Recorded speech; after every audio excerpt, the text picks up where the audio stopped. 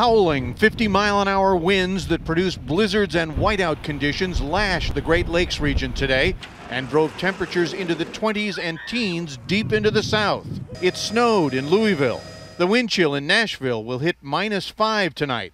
In Raleigh, 0. In Atlanta, the real feel will be 2 above. And in Miami, yes, Miami, the wind chill is dropping to a frigid 25. A space heater following me would be nice. A lot of folks don't have heat, and so this kind of cold air is really difficult to cope with.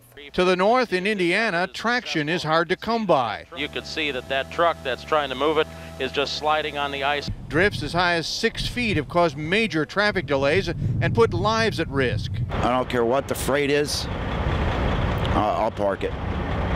My life or anybody else's life isn't worth the freight that's in that box. On Sunday, motorists were stranded for 12 hours near Interstate 65 in Indiana when an accident boxed them in. A number of the vehicles they left behind were still there today. Been on the road an hour and we made about 8 miles. Really? Yeah. So you're giving up? We're giving up.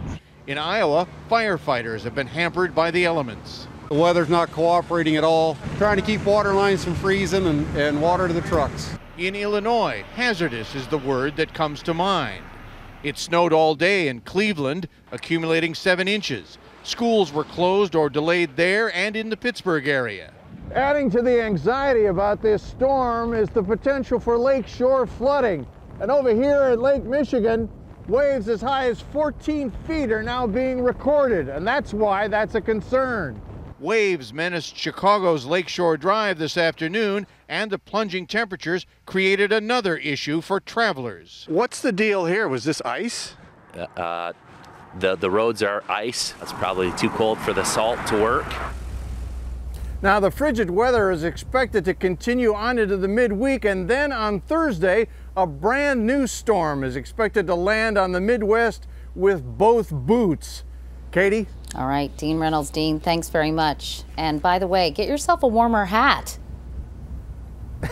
I'll try. All right, even though I sound like your mother. All right, thank you, Dean.